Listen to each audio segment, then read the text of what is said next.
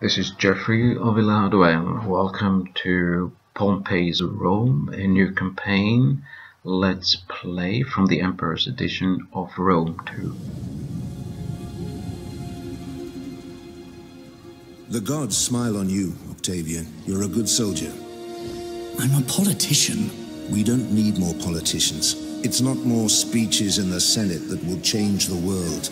Rome is dying. Why do you think Caesar favored you so? I was loyal. No, Octavian. He saw in you the potential to continue his legacy. Not to follow him, but to exceed him.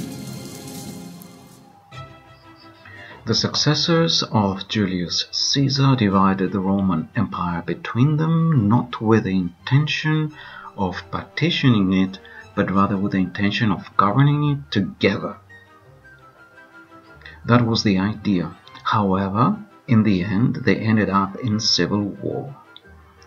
I am not entirely familiar with the history and politics, but that is the theme behind the Emperor's edition of Rome 2, the Imperator Augustus campaign pack. And from this pack I will be playing this time Pompey's Rome. Pompeius Magnus was one of the 4 members of the Triumvirate, and he starts this campaign controlling Sicily, Sardinia, and Corsica. Octavian controls Rome and Gaul. Mark Antony controls all of the east, including the vassals of Rome, while Lepidus controls the Iberian Peninsula and the western part of northern Africa.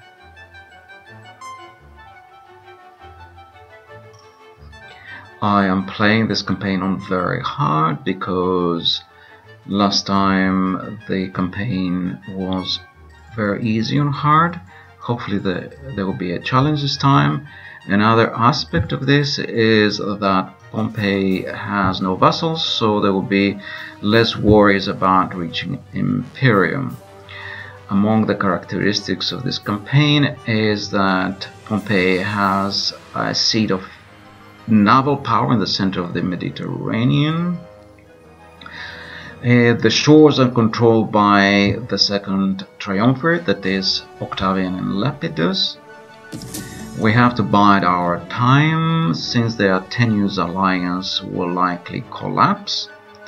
Our useful strategic locations could be helpful in brokering an alliance with Mark Antony. I completely disregarded the advice. The narrow confines of the islands made it necessary to expand in order to support the economy, so Pompey attacked Cosentia, won Cosentia, leading to war with Octavian. Octavian also went to war with Mark Antony, which was a good thing. Pompey then continued his advance further into Italy, taking Brundisium and Beneventum, appearing in front of Rome, besieging Rome. It was a fabulous siege. Octavian's men were defeated in the end, and Pompey entered Roman triumph. So here's the Capitolium, very beautiful, very impressive. The temples of Jove and Juno and the other Roman gods. Here are the streets of Rome. Excellent, amazing work from the creative assembly. Here's the final capture point, the main capture point, the Senate presumably, the giant statue of Juno. The Capitolium looks absolutely stunning. A beautiful stadium, part of the battle map. A hill next to the stadium, very picturesque. It was an easy siege. I may make a separate video clip about it. In the meantime, 3 enemy armies appeared, 1 barbarian army and 2 legions of Octavian. All 3 were very strong. They were harassed by our spies, nonetheless they remained strong. but they sat there and did nothing. And this campaign is on very hard. Having conquered Rome, the allies of Mark Antony were keen to start trade with us. A fleet blockaded Asculum. There was a naval battle that we won, although we were outnumbered by more than 3 to 1. We only lost 4 ships. We defeated the enemy fleet. Then a small army marched into Asculum, fought a battle and took the city. An alliance was forged between Lepidus and Octavian. Next we blockaded Ariminum from the sea. Although we defeated the garrison and sank the ships, we didn't have a land army to take Ariminum. There was a battle outside Rome when one of Octavian's legions encamped there. Across the border, Pompey attacked their camp and defeated them. It was a beautiful but not a very hard battle. It was an easy battle.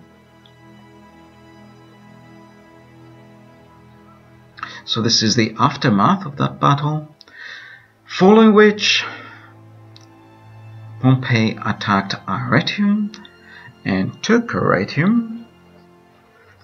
Next we signed a non-aggression pact with Mark Antony. We then engaged in a blockade of Salona to prevent Octavian's legions from marching into the Balkans and Greece. They were already gathering and were on their way.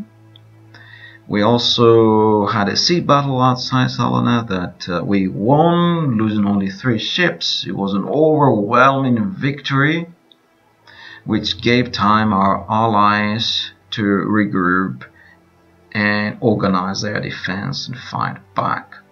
It was a good victory. We were outnumbered by more than 3 to 1. Next we landed our marines and took Salona, thus ensuring the security of the Balkans against Octavian's legions.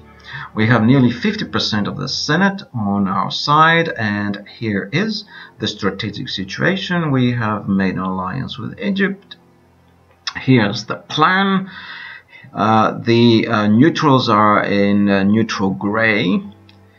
The enemies of our faction are in red. Here in green is the progress with the provinces with order, public order. Syracuse is the wealthiest province. The fastest growth is in Latium, and Antony's Rome agreed to a non-aggression pact that helped us to make trade agreements with his vassals. And so the French triumvirate now is united along with the vassals of Rome against the other 2 members of the second triumvirate. Except that the Nori decided to attack us. That will be interesting. Following our alliance with Mark Antony, we reached one of our objectives. And at this point, a war of spies and agents began in northern Italy. Mainly the agents were from the Nori. That's what that event was about. Our first legion, Legio I Fidelis, attacked and took Patavium while that agent war was going on. We strengthened Salona by reinforcements arriving from the sea. And at the same time, while our Egyptian allies were marching on Carthage, we blockaded Carthage from the sea. Lepidus' armies, which were inside Carthage to preempt an attack from Egypt, attacked our fleet but were defeated at sea, losing large armies. Nonetheless, we had to interrupt the blockade. We lost one of our patricians to one of the Nori spies called Vercingetorix. We nonetheless took Vercingetorix In the end, we even recovered our patrician. Eventually, they had been probably imprisoned in Noria. Next, we marched to Genoa, defeated its garrison, took Genoa. Here our glorious leader, Pompeius Magnus. We also defeated the 3 ships that were in Genoa, and we are now controlling practically all of Italy except for Mediolanum. At that point, no fewer than 6 legions of Octavian appeared in northern Italy, so we were forced to abandon Genoa and Patavium. We lost a glass resource in Patavium. Our garrison fleets were destroyed. The garrison armies were destroyed. The 2 settlements were lost. And to add insult to injury, our acquired spy Brogia was injured. Pompey laid in ambush and managed to ambush one of Octavian's legions. It was completely destroyed. Other of Octavian's legions were constantly harassed by our spies and agents, and eventually we saved the day. We marched back into Patavium. Pompey took Genoa, and he then marched straight away to Mediolanum, by which time nearly all the Octavian legions had walked away. They were marching towards Salona, and so there was only a very weak army left in Mediolanum. We took Mediolanum.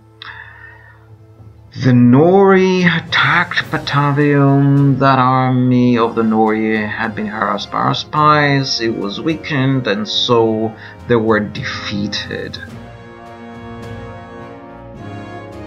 This is a strategic situation. We have all of Italy and the northern part of the coast of Dalmatia.